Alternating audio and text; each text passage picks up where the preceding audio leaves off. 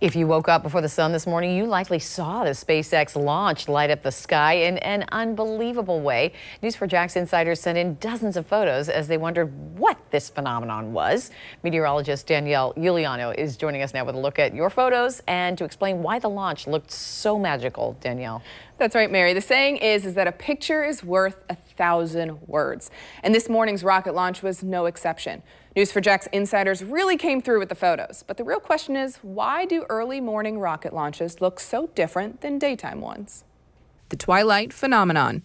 This happens when the exhaust particles from a rocket left in a vapor trail of a launch vehicle condense, freeze, and then expand in a less dense upper atmosphere, leaving us with an illuminating exhaust plume against a dark sky by reflecting high-altitude sunlight and producing a colorful effect seen from ground level.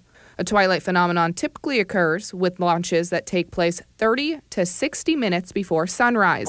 Today, it was 5:42 a.m. And liftoff.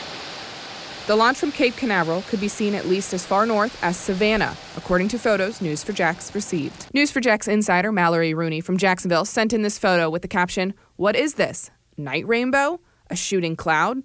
Aliens?" While Chad Hallman sent in a photo reading, "I was lucky enough to catch this view while on patrol in Volano Beach." The good news? This morning's launch was performed by human scientists and astronauts, not aliens.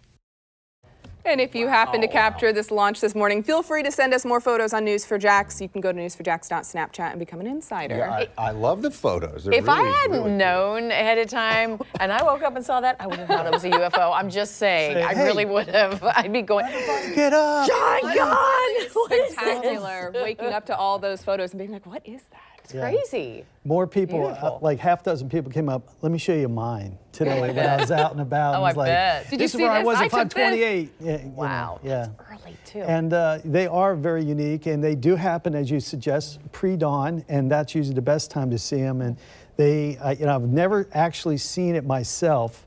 I take it back. I saw it one time through some trees, but that was it. Yet I want to get out there one more time and give it a go. It's that window of time. The sunrise this morning was right around 6:45. This is about an hour and 15 minutes before that, so that's the new zone. So just keep that in mind for the future. About an hour and 15 minutes early. A launch that time period gets you that beautiful look. Almost look like the Northern Lights? Kind of, but it's all pale. The Northern Lights could be blue, green, purple, red. But this is... well, I haven't seen those either, so... Neither have I. We're a little too far south for that. Hey, we are. A little bit. Yeah.